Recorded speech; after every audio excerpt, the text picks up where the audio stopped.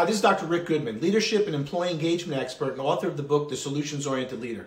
Today we're going to discuss how leaders can boost employee engagement. There are a few different ways. First, you want to align the workforce. Make sure the members of your team need to be working toward the same thing, headed in the same direction. But how can they do this if they don't have any sense of where the company is headed or what you're all trying to achieve?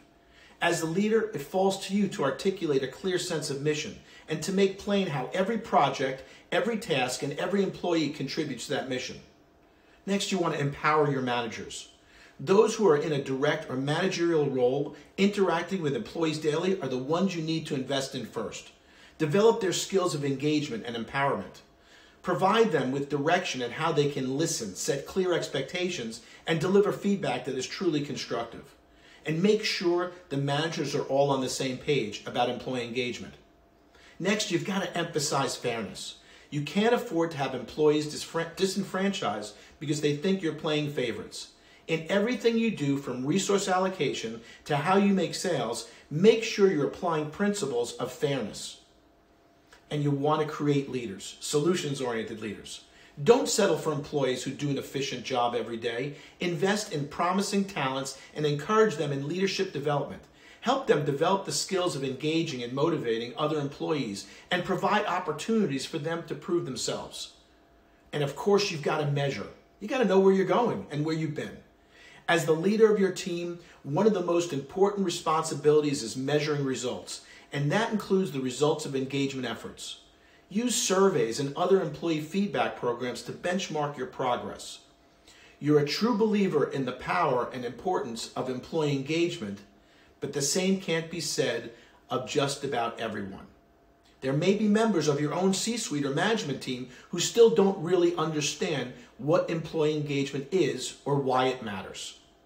So before embarking on any kind of employee engagement initiative, you'll need to persuade them that it's good for the bottom line. How do we prove the value of employee engagement? Organizations with high employee engagement were more resilient and able to weather the many challenges that came with a pandemic, and economic collapse, and social unrest. Employee quit rates are now reaching record highs, and the Great Resignation has not even peaked yet. Lastly, among actively disengaged workers, 74% are either actively looking for new employment or watching for openings. And as of April, 72% of U.S. white-collar workers were still working from home, compared with 14% of blue-collar workers. This means it matters more now than ever before to have an employee engagement plan that works for everybody. Employee engagement starts with good leadership. Many people know about the famous sign from President Harry S. Truman. He had it on his desk with the words, "The buck stops here." What he meant, of course, was that he and he alone was responsible for everything going on in the White House beyond him. There was no one else to be held accountable. I think that's a good attitude for leaders at all levels of development. Everything that happens under the umbrella of your organization is a reflection on you and your leadership, and that includes employee engagement. To put it a little bit differently, employee engagement isn't about little workplace rewards or fun events, though those can be fine. Employee engagement springs out of your own leadership style. So if your employees aren't as engaged as you'd like them to be, the first thing to do is conduct a rigorous inventory of your own leadership approach. I'd like to share with you 4 ways leaders boost employee engagement quickly, so you can too. Start thinking about employee engagement early on, as in before the employee even starts work. As soon as you hire someone, start talking to them about mission, culture, and vision. Help them identify ways they can add their voice to the company. New hires tend to be enthusiastic, so try to harness that positive energy quickly. Next, provide a sense of meaning. I mentioned mission. I really believe that the key concept in employee engagement is to provide a sense of what your team is trying to accomplish, how it's trying to change the world, disrupt the industry, or have influence in clients' lives. Then show employees how they can contribute to that mission. Get outside the office. I also made a comment about fun events. While parties and get-togethers are fine, what really makes a difference is any event that gets employees out of the office and working together on a project, whether that's coordinating a fundraising run or building houses for those in need. Plan an event that will allow your employees to connect and to gel as a team outside your typical office. and prove that you're willing to roll up your sleeves and get in there with them and be involved and engaged as a leader. Prove your commitment to balance. Encourage your employees to take time for themselves, even if that just means getting them out of the office and home with their families on time each afternoon. Also, avoid sending after-hours emails or texts and practice what you preach. Take some time for balance in your own life and always be example by leading. Today, I would like to discuss employee engagement versus employee experience. Is there a difference? An engaged employee is a satisfied employee, right? Well, not necessarily. Though the terms employee engagement and employee satisfaction are sometimes used interchangeably, the truth is that they have vastly different meanings. So let's define employee engagement. This term describes employees who are committed to helping the business achieve its goals. Those employees who have an elevated level of engagement will come to work each day, ready to do their best work, even going above and beyond the call of duty to help achieve team objectives. Now let's look at employee satisfaction. Employee satisfaction looks a little bit different. Employees who are satisfied like to come to work each day and are happy with what they do, but that doesn't necessarily mean they're good at it. Certainly, there can be a lot of overlap, but an employee who arrives to work late each day without being penalized and spends half the day playing games on his phone might be perfectly satisfied, yet clearly not engaged. Is your employee doing time? This last example might be a little bit extreme, but the point is simply this. It's possible to have team members who are by no means unhappy with their workplace existence and whose contributions to your team are minimal. For selfish reasons, these employees are happy, but they do nothing to boost those around them, nor to advance your broader business goals. They are just doing time. There's a clear implication. Your company may put a lot of effort into making employees happy. There's nothing necessarily wrong with that. Maintaining high morale is crucial. Yet if you believe happy employees are always good employees, you may be missing some key issues with your workforce. Specifically, employees who are coasting rather than truly engaging. I would like to discuss with you why going beyond employee satisfaction makes a big difference. Are you meeting your team halfway, or are you going the extra mile for them? The key difference is this. Employees who are merely satisfied will never go above and beyond for you. The question is, how can you take those merely satisfied employees and move them toward true engagement? There are many components to this, but one of the big ones is mission. Getting your employees to see that they are part of something bigger, to identify the business goals and their own role in achieving those goals is key. Employee emotions and its role in engagement is very important too. So to engage your employees in a meaningful way, it's wise to think in terms of emotions. As a leader, you must ask yourself, what are the emotional drivers for employee engagement?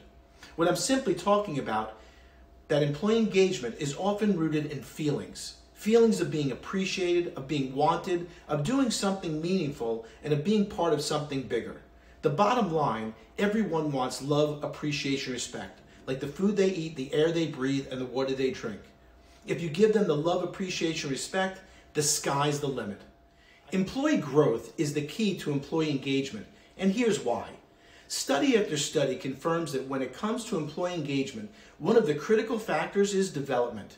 Employees need to feel like they have opportunities to gain experience, to broaden their horizons, to deepen their skill sets. To keep your employees engaged, offering these growth opportunities is essential, and here's why. When there's no room for growth, employees feel stagnant. There is a historic record for this. In 2010, surveys found that employee perception of company-sponsored growth opportunities was an all-time low across the board. And that makes sense given the high unemployment rate and the fact that many company training programs were being done away with. Opportunities for promotion, meanwhile, were dwindling. As a result, employee engagement numbers also plummeted. Employees across the country felt like they didn't really have any way to move onward and upward, and their passion for work dropped because of it. Growth opportunities help everyone. By contrast, recent years have seen increased companies offering their employees chances to grow, educational opportunities, as well as wider on-the-job experience. It's not surprising that this motivates employees, especially younger ones, who value career development more than any other workplace benefits, including salary. But growth opportunities aren't only good for the employees. They're also key for the company. They enhance the employer and their brand. By revealing that you really care about supporting your people in the long term, when it comes to recruiting top talents, this is exceedingly beneficial. And there's also an importance in investing in team members' growth opportunities, whether training or promotions or simply delegated responsibilities. Show them that you believe in the employee and have confidence in their ability to thrive. Make your employees see that they are your most important assets, and you will also see your employee retention increase. Growth is a powerful way to accomplish all of that, and all you must do is invest in your team leaders. It might boost your employee engagement also. I'd like to share with you 4 ways leaders boost employee engagement quickly, so you can too. Start thinking about employee engagement early on, as in before the employee even starts work. As soon as you hire someone, start talking to them about mission, culture, and vision. Help them identify ways they can add their voice to the company. New hires tend to be enthusiastic, so try to harness that positive energy quickly. Next, provide a sense of meaning. I mentioned mission. I really believe that the key concept in employee engagement is to provide a sense of what your team is trying to accomplish, how it's trying to change the world, disrupt the industry, or have influence in clients' lives. Then show employees how they can contribute to that mission. Get outside the office. I also made a comment about fun events. While parties and get-togethers are fine, what really makes a difference is any event that gets employees out of the office and working together on a project, whether that's coordinating a fundraising run or building houses for those in need. Plan an event that will allow your employees to connect and to gel as a team outside your typical office. And prove that you're willing to roll up your sleeves and get in there with them and be involved and engaged as a leader. Prove your commitment to balance. Encourage your employees to take time for themselves, even if that just means getting them out of the office and home with their families on time each afternoon. Also, avoid sending after-hours emails or texts and practice what you preach. Take some time for balance in your own life and always be an example by leading. Every leader wants to see their employees engaged, truly locked into the work they're doing. What some leaders forget is that engagement starts with them. As a leader, your style and approach can either make or break employee engagement. Here are 4 ways leadership lapses can jeopardize employee engagement.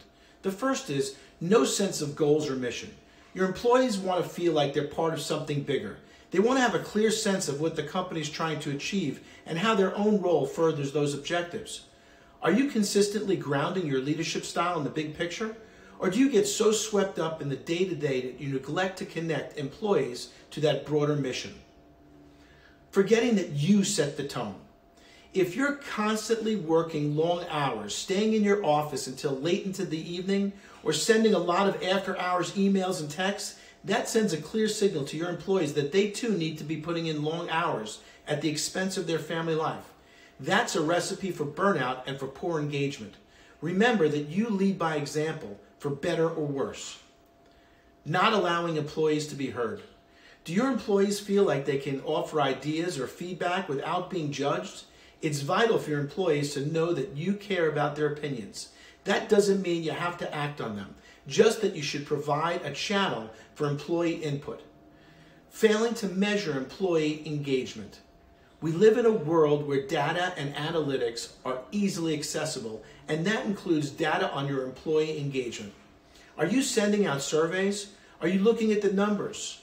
Are you using data to plan for ongoing improvement?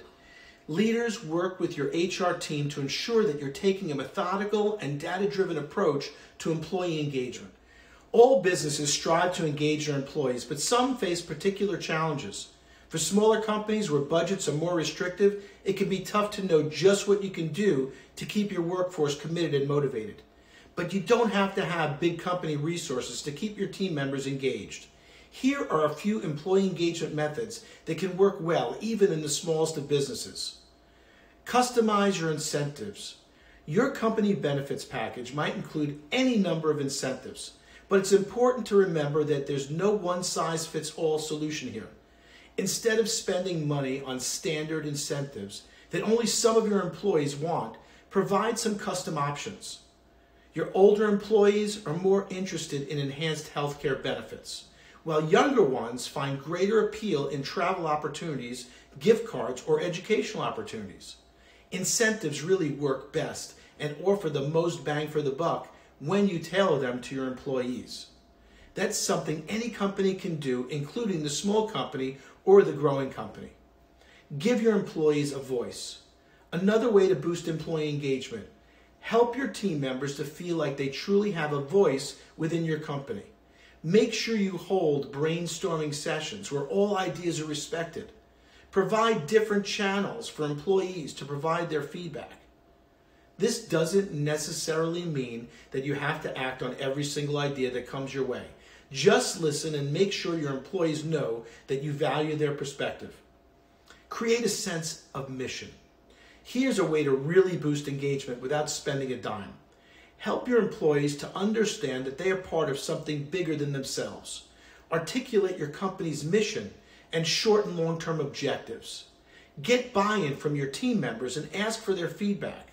Most importantly, clarify the ways in which each employee in each role contributes to the big picture. Bottom line, show your team members that what they do matters very much to the big picture. There are 3 things that sabotage employee engagement that I'd like to share with you so that you're aware of them. There's nothing in your company culture that doesn't have an impact on employee engagement and retention. Every ritual, every rule, every practice affects employee engagement and retention in some way, whether for good or for bad. As such, even team leaders who have the best intentions can inadvertently undercut their own attempts to keep employees motivated. Here are 3 of the most common forms of self-sabotage. The first is micromanaging your employees. You hired your team members for a reason, because you believe in them and trust them to do an excellent job. Your employees need to be reminded of this. They need to have you affirm it to them both in word and in action. But when you delegate something to them and then lean over their shoulder, not allowing them the freedom to accomplish anything on their own terms, you undermine that message. In doing so, you can sabotage employee confidence. Simply put, you must trust people, and if you don't, you shouldn't have hired them in the first place. The next, blaming your employees. Everyone makes mistakes. In fact, that's one of the main ways in which we grow. But if you jump on your employees for every little error, casting blame rather than offering support, you suppress that potential. There's a time and a place for constructive criticism. If blame is all you offer, don't be shocked when employee engagement tanks. And lastly, not giving your employees enough credit. Your team should rise and fall together. You share victories as well as defeats. And if the team accomplishes something, everyone should feel good about it. Don't take all the credit for yourself. Don't deprive your employees of the affirmation they deserve after a job well done. Make sure everyone feels included in your company's broader sense of mission and in the achievement of key objectives.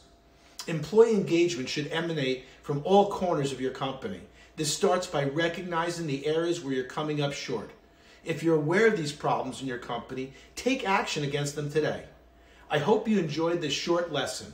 I want to thank you for tuning in to our channel, and always remember, we get paid for solutions and results. So keep making it happen, and sharing is caring. To learn more about solutions-oriented leadership, please visit our website at rickgoodman.com, or feel free to email me at info@rickgoodman.com, and please subscribe to the Solutions-Oriented Leader on iTunes or your favorite podcast app to get your weekly episodes automatically.